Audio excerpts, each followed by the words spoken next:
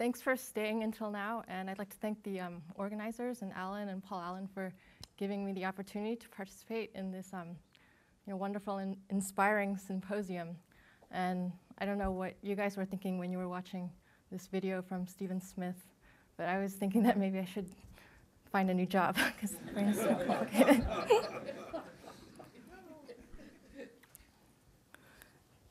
So the big question that I'm interested in is how we see. So how does the brain create a world of objects in space? And this is a side view of the macaque brain. And conceptually, object recognition involves two steps. First, the brain needs to extract a stable, compact, and explicit representation of the form stimulating the retina. And this is thought to be accomplished by this structure here, the inferior temporal lobe. And then the brain needs to compare the resulting representation to a stored representation in memory. And today I'll be telling you about the mechanisms for this first step. And the second step is accomplished by these medial temporal lobe structures that Christoph told you about yesterday. So we still know very little about how an object such as a flower, a bird, or even a simple square is actually represented in the brain. And I've been focusing on understanding how one specific form, that of a face, is represented. So we can detect and recognize faces with astonishing speed and accuracy. And Charles Gross first discovered the existence of face-selective cells in the inferior temporal lobe of monkeys in the late 70s. And here's an example. So this cell responds to this monkey face and to this human face, but not to the scrambled monkey face or to the hand. And these cells were reported to be distributed throughout IT cortex. And then in 1997, Nancy Kanwisher, using fMRI in humans, reported the discovery of an area in the human brain, an area that responded selectively to faces. And this was very interesting because it suggested that these cells might actually be clustered into one single area. And naturally, everyone wanted to know what the cells in this region were actually doing. And you can't address that with fMRI because it's just measuring blood flow. So to tackle this question, I decided to scan monkeys and see if they had similar areas in their brains. So the monkeys were sitting in this horizontal chair, and they got juice inside the scanner for fixating. And we presented these 6 different categories of images of faces, bodies, fruits, gadgets, hands, and scrambled patterns. And then we looked across the entire brain for regions that respond more to faces than to the non-face categories. And we've scanned more than 16 monkeys by now on the stimulus, and in almost every single animal, we find these 6 patches of face-selective cortex distributed along the temporal lobe. So 1 posterior patch, 2 middle patches, and 3 anterior patches. And here you can see the fMRI response time course from these 6 patches. So green is when the monkey was looking at faces, and orange when he was looking at the non-face patterns. And here you can see the consistency of the location of the patches across monkeys. So here are 4 different monkeys from posterior to anterior, and you can see how consistent the locations of the 6 patches are. And recently we also found 3 patches of face-selective cortex in the frontal lobe, so in orbital frontal cortex, in ventrolateral prefrontal cortex, and in the lower bank of the arcuate, suggesting that the system extends into the frontal lobe. And also, very recently, we found in a few animals a face-selective patch in perirhinal cortex that could be important for coding face memories. OK, so are each of these patches just processing faces independently, or do they actually form a connected system? So to address this question, Sebastian Muller in my lab did an experiment where he microstimulated specific face patches inside the fMRI scanner while the monkey was just looking at a blank screen, and then looked across the entire brain for other regions that were activated. And so here you can see the face patches for 1 monkey shown on these flat maps. Here they're shown in the green outlines. And here you can see an MRI image of the electrode going into this face patch. And there's the stimulation site on the flat map. And here's the comparison of activation during microstimulation versus activation during no microstimulation. Okay, so again, the monkey was looking at a blank screen the whole time, and we're stimulating at that region. And you can see that there's spread around the stimulation site plus these 4 discrete projections, which coincide with the other face patches. So this shows that the middle face patch on the lower lip of the STS is connected to all 5 other temporal patches. And Sebastian repeated this experiment in each of the face patches, and in each case what he found was that the face patch was strongly connected to the other face patches, but not to the surrounding cortex. So this shows that the system of patches really forms a unified system for face processing. And before I go on to tell you what the cells in each of these regions is doing, I want you to experience what it's like to have a lesion of your face patches. So here, if you look at this, right now your face patches are lesioned. And now I'm going to reverse the lesion. So I really like this, and this works because, as I'll show you, the cells in the face patches are specialized for processing upright faces. And I really like this solution because our brain does such a good job of creating this seamless perception of objects, and how it does that is a whole other research question. So that when we see a face, it's very hard for us to grasp, what is the contribution of V1 versus the higher order areas. But when you look at these faces here, you can see the color and the orientation and all the local features perfectly distinctly, and yet you can't grasp the expression and the distinctiveness of this face, because that's something that's computed by your higher order face regions. Okay, so what is the selectivity of the neurons in these patches? So to address this, we began in the middle face patch, and we showed the same images that we showed in the fMRI experiment, these 6 categories of images. But now, so they're presented foveally in random order. And now I'd like to show you a movie of one of the responses of one cell from the middle face patch. So here, you'll see what the monkey saw, and you'll hear the clicks, which is the action potentials fired by this neuron. Okay.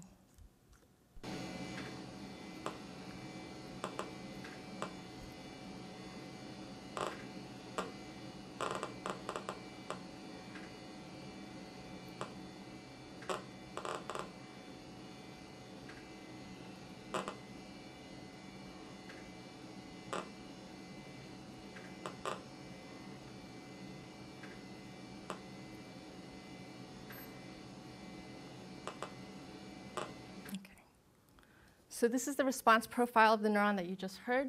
And here the first 16 images are on the faces. And we can represent this by the series of colored bars with red indicating excitation and blue indicating suppression. And here you can see the response profiles of all of the visually responsive neurons that we recorded from the middle face patch of 2 monkeys. And you can see at a glance that almost all of the cells were face selective. Okay, so at least 2 of the 6 face patches appear to consist entirely of face selective cells.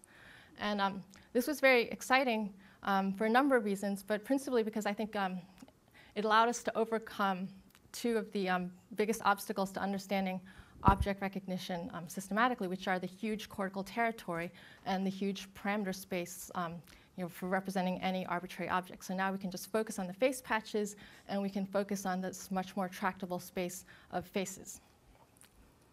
Okay, so what is the mechanism for generating these face selective responses? To get at this, we took advantage of cartoon faces because they can be easily parameterized into their different parts. And we use this cartoon face composed of these 7 different parts: irises, eyebrows, eyes, nose, mouth, outline, and hair. And first, we confirmed that the cells actually do respond to the cartoon faces. So we generate these cartoon versions of the real faces. And here you can see the responses of a population of cells from the middle face patch to the 16 real faces, 16 non-face objects, 16 cartoon faces, and 16 cartoon face parts. And you can see that the response to the cartoon faces was about 80% that to the real faces. So the cells do treat the cartoon faces as faces. And then we presented all 2 to the 7th equals 128 combinations of these 7 parts to each cell. And so we can represent each of these stimuli as this string of 7 bits. And here you can see the response of one example neuron to these 128 stimuli. And you can see that this cell was very selective for the presence of hair, right, which are the first 64 stimuli.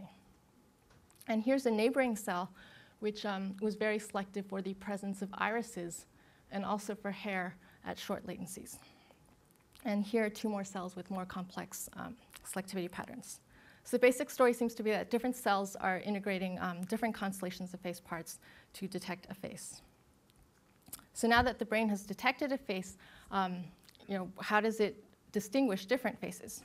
And in general terms, it could do so based on the outline of the face, based on the shape of specific features, or based on the spatial relationship between features. And to distinguish these possibilities, again, we took advantage of cartoon faces, and we generated this cartoon face space consisting of 20 different dimensions. And each parameter could take one of 11 values, and some of the dimensions describe the overall shape of the face, like the aspect ratio. Some describe the shape of specific features, like the iris size, and some the relationship between features, like inter-eye distance. And this is what the stimulus look like. Okay. And what we found was that different cells were tuned to different subsets of face parameters, right? So here is an example of one cell and the tuning to the 19 different parameters. And you can see this cell was significantly tuned to the face aspect ratio, the inter-eye distance, the eye aspect ratio, and the iris size. So it had a maximal response to large irises and minimal response to small irises. And as I suggested earlier, the cells respond more strongly to upright than to inverted faces, and you can see that here. This is population 43 cells, and this responds to 64 upright faces and 64 inverted versions of the same faces. And you can see that the response to the inverted faces is slower, it's weaker, and it's more transient than that to the upright faces. Okay, so how does, so far I've just told you about the response properties of cells in the two middle patches. How does the face selectivity develop as you go higher up in the hierarchy? So we next recorded from two anterior patches, A-lip and AM. And I should say that when we microstimulated AM, it activated the prefrontal patches. Okay, so it seems to carry the final output of temporal lobe face processing. Here you can see the electrode descending into A-lip and into AM. And we repeated the exact same experiment in A-lip that we did in the middle face patch. So we, every cell that we recorded, we showed it these 128 pictures of faces and other objects. And in A-lip, surprisingly, we found that there seemed to be a much smaller percentage of face-selective cells. There were many cells that didn't respond to any of the stimuli or were inhibited by faces. And this wasn't just because the face patches in this particular monkey were less face-selective, because we recorded from the middle face patch in the same monkey and repeated our previous results. Okay, so this raises a puzzle. How is it possible that A-lip has fewer face-selective cells than its putative input, the middle face patch? And the answer to this puzzle became clear when we presented another stimulus set consisting of 25 different individuals at 8 different head orientations. And here you can see the responses of more than 180 cells in A-lip to these 200 stimuli. And they're sorted by the head orientation. So the first 25 stimuli were 25 different people all looking to the left and so on.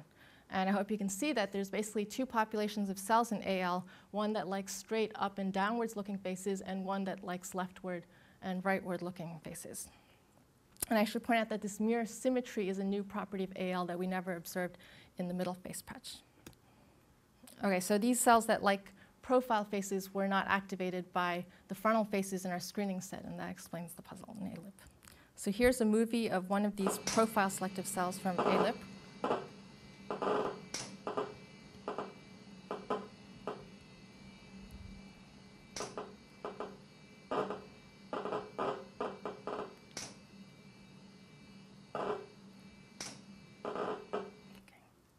All right, so cells in A-lip are strongly view-tuned, and they exhibit this mirror-symmetric tuning to profile views. So next we put our electrode in the most anterior face patch in the temporal lobe. And again, we found that there was a smaller percentage of face-selective cells than in the middle face patch. And again, this raised a puzzle. And the answer to this puzzle also became clear with this set of 200 faces at different views, but in a different way. So here are the responsive AM cells to this stimulus set. And you can see that in AM, the cells are not strongly tuned to the head orientation, but instead there's a strong gradient in the overall responsiveness of the cells. And these cells up here responded very sparsely to only a few of these 200 stimuli. And I'd like to show you a movie of one of these sparsely responding AM cells.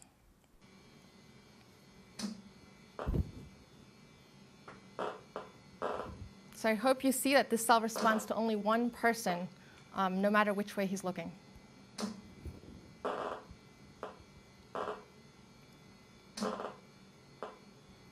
And I should point out that unlike the cells that Christoph described yesterday, the monkey did not know any of these people. So this seems to be a hardwired sparse representation of identity that's view invariant. Okay. And here you can see the response profile of one of these sparse AM cells to these 25 individuals with each head orientation coded by a different color. You can see this cell respond to only 2 people, no matter which way they were looking. Okay, so in AM, many cells are sparsely tuned to face identity and often invariantly cross head orientation, size, and position. So the distinction between these different face patches became especially clear when we computed these population correlation matrices. So here, in this 200 by 200 matrix, this voxel here represents the correlation between the population vector response to this face looking to the left and to this face also looking to the left. If you move up here, this entry corresponds to the population vector correlation between this face looking to the left and this face looking to the right. Okay? And the correlation is low, indicated by this entry's bright color. So in MLMF, what you see most prominently is this pattern of squares along the diagonal, indicating maximum similarity in the population response to faces looking in the same direction. When you move to AL, what you see is that in addition to these squares along the diagonal, you see these squares here representing the correlation in the responses to mirror symmetric views. And then very surprisingly to us, we also observed these diagonals within the squares, right? And that means that the cells as a population are coding the face identity invariantly across a subset of views, right? So you see that. And this was surprising because just listening to the neurons, we couldn't hear this invariant coding of identity. And then finally in AM, I hope you see these diagonals extending across all the different views. So that means that in AM, as a population, face identity is coded in a fully view invariant way. Okay, so I think our results suggest that there's a serial relationship between these 3 patches with AM at the apex.